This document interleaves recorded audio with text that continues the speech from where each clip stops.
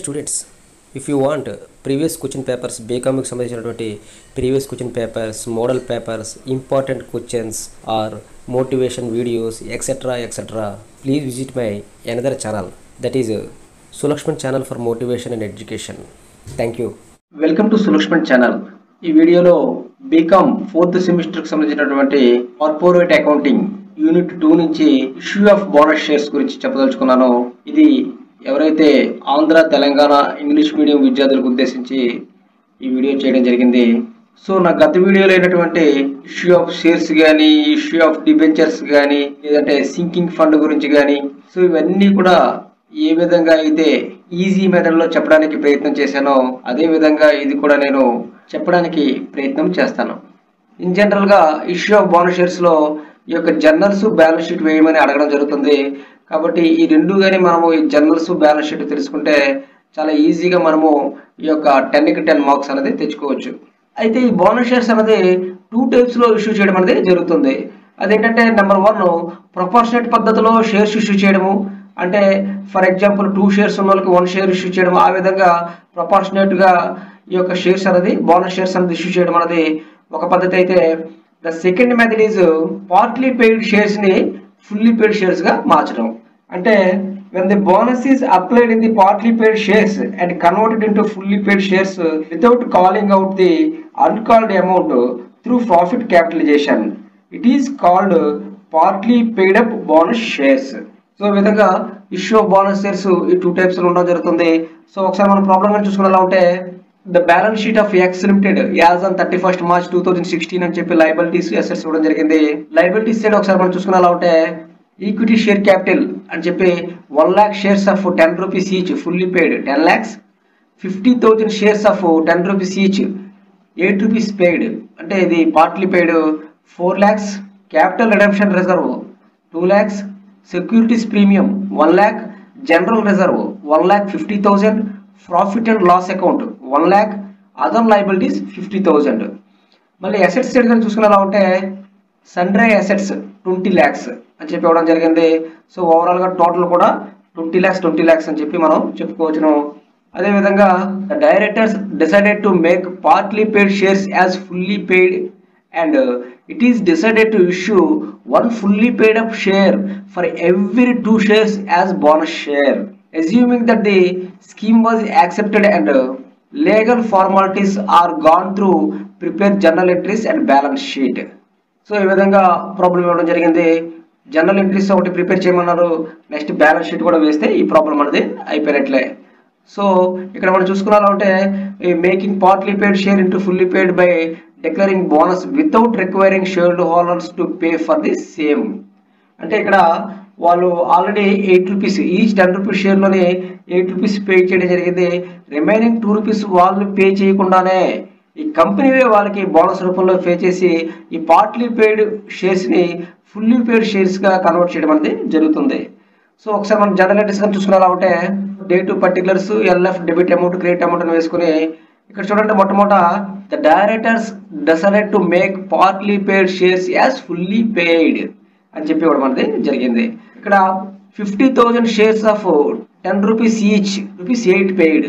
అంటే ఇక్కడ యాక్చువల్గా 50,000 షేర్స్ని యాక్చువల్ రేటు 10 rupees అంటే 5 lakhs ఉండాలి. కానీ షేర్ హోల్డర్స్ కేవలం 8 rupees మాత్రమే పే చేయడం అనేది జరిగింది. సో ఈ రిమైనింగ్ 2 rupeesని బోనస్ రూపంలో మనకి ఇష్యూ చేసి దాన్ని పార్ట్లీ పెయిడ్ని ఫుల్లీ పెయిడ్గా కన్వర్ట్ చేయడం జరుగుతుంది. దీనికోసం మనం జనరల్ ఎంట్రీ అనేది వేయాలి. సో ఆ విధంగా చూసుకున్నారంటే రిమైనింగ్ 2 rupees అంటే 50,000 ఇంటూ 2 rupees. సో ఆ విధంగా చూస్తే 1 lakh అని మనం చెప్పుకోవచ్చును. సో మొట్టమొదటి మేకింగ్ ది కాల్ కానీ జనరల్ చూసుకునేలా ఉంటే equity share final call account debtor to equity share capital account అని మనం చెప్పుకోవచ్చును. సో 1 lakh వేయాలి. So next declaring the bonus. So declaring the bonus ఈ 1 lakhని మనము ఎక్కడి నుంచి తెచ్చుకోవాలి అని చూసుకునేలా ఉంటే యాక్చువల్గా ప్రాబ్లంలో పలానా దాని నుంచి తీసుకోండి అంటే ఫర్ ఎగ్జాంపుల్ జనరల్ రిజర్వ్ నుంచి తీసుకోండి, లేకపోతే సెక్యూరిటీస్ ప్రీమియం నుంచి తీసుకోండి, లేదంటే ప్రాఫిట్ లాస్ అకౌంట్ నుంచి తీసుకోండి అని కానీ ప్రాబ్లంలో ఇస్తే ఖచ్చితంగా మనం తీసుకోవాలి. సో ఏది అడగలేనప్పుడు మనము ఈ యొక్క జనరల్ రిజర్వ్ నుంచి మనం తీసుకోవాలి. సో ఆ విధంగా జనరల్ రిజర్వ్ చూసుకోవాలంటే 1,50,000 ఉంది, దీని నుంచి మనం 1 lakh అనేది తీసుకోవాలి. కాబట్టి general reserve account debtor 1 lakh to bonus to equity share holders account అని చెప్పి 1 lakh అని చెప్పి మనం వేయాలి. సో అదేవిధంగా ఎగ్జిస్టింగ్ కాల్ చూసుకునేలా ఉంటే bonus to equity share holders account debtor to equity share final call account అని చెప్పి మనము ఈ యొక్క 1 lakh వేస్తే ఈ యొక్క పార్ట్లీ పేడ్ షేర్స్ ని ఫుల్లీ పేడ్ షేర్స్ గా కన్వర్ట్ చేయడానికి ఈ 3 జర్నల్స్ కూడా మనం వేయాలి.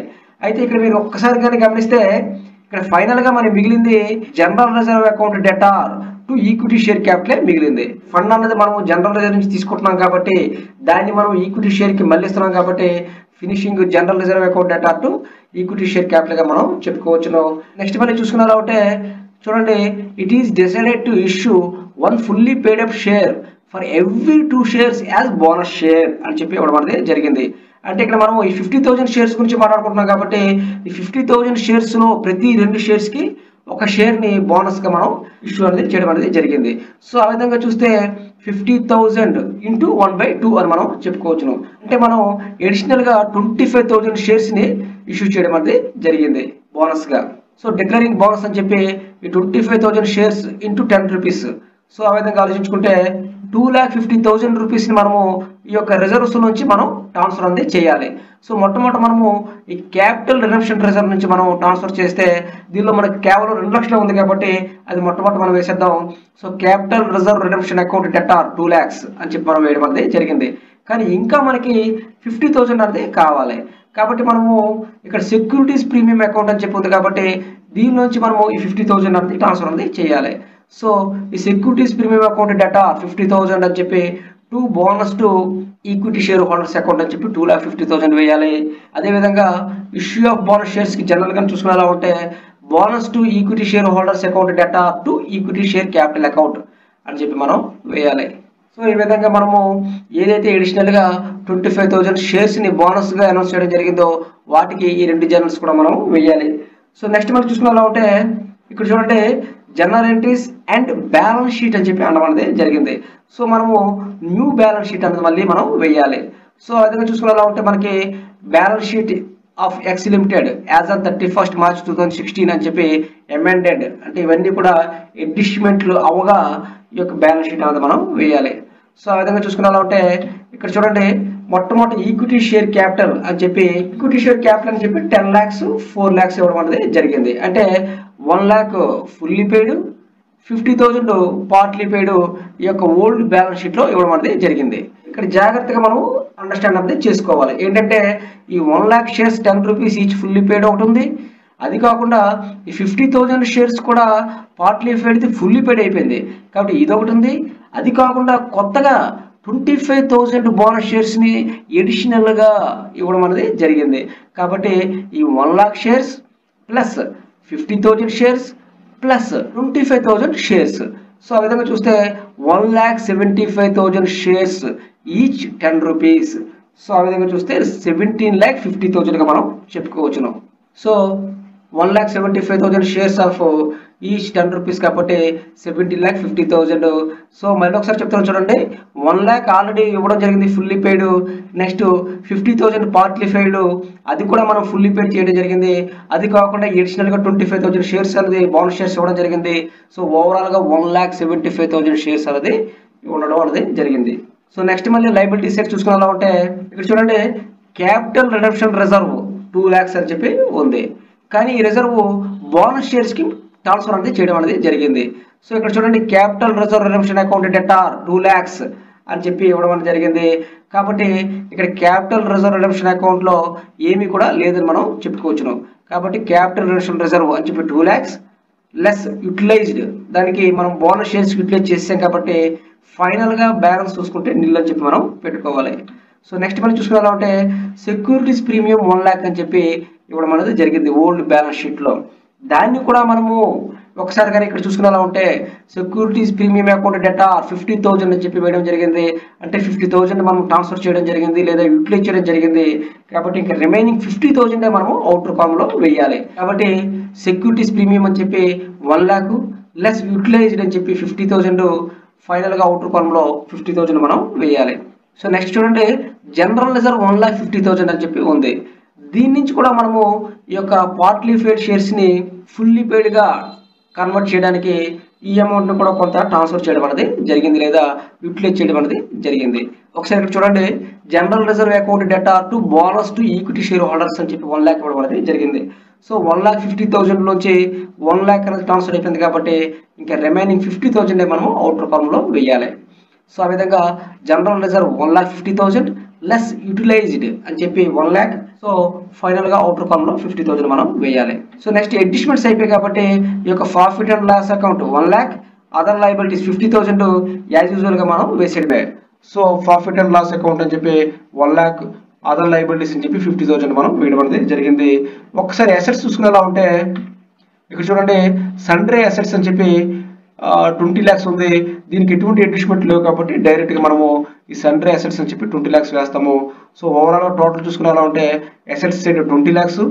ఒక్కసారి మనం లయబిలిటీ సైడ్ చూసుకునేలా ఉంటే ఈ యొక్క 17,50,000 ప్లస్ 50,000 అంటే 18 lakhs ప్లస్ 15,000 అంటే 18,50,000 ప్లస్ 1 lakh 19,50,000 ప్లస్ 50,000. సో ఆ విధంగా చూసుకునేలా ఉంటే బోత్ సైడ్స్ కూడా 20 lakhs అని చెప్పి మనం వేస్తే ఈ ప్రాబ్లం అనేది అయిపోయినట్లే. సో యూనిట్ 2 నుంచి ఈ యొక్క డిబెంచర్స్ నుంచి ఒక ప్రాబ్లము, ఈ యొక్క బోనస్ షేర్స్ నుంచి ఒక ప్రాబ్లము ఇవ్వడానికి ఆస్కారం ఉంది. సో ఈ బోనస్ షేర్స్ చాలా ఈజీ ప్రాబ్లం కాబట్టి ఎవరైతే ఈ బోనస్ షేర్స్ ని కానీ కొద్దిగా కాన్సన్ట్రేట్ చేస్తారో వాళ్ళకి మ్యాక్సిమం స్కోర్ వచ్చే ఆస్కారం ఎంత ఉందని మనం చెప్పుకోవచ్చును. ఇంకొక ముఖ్యమైన వీడియోతో మళ్ళీ మీ ముందుకు వస్తాను. Thank you very much.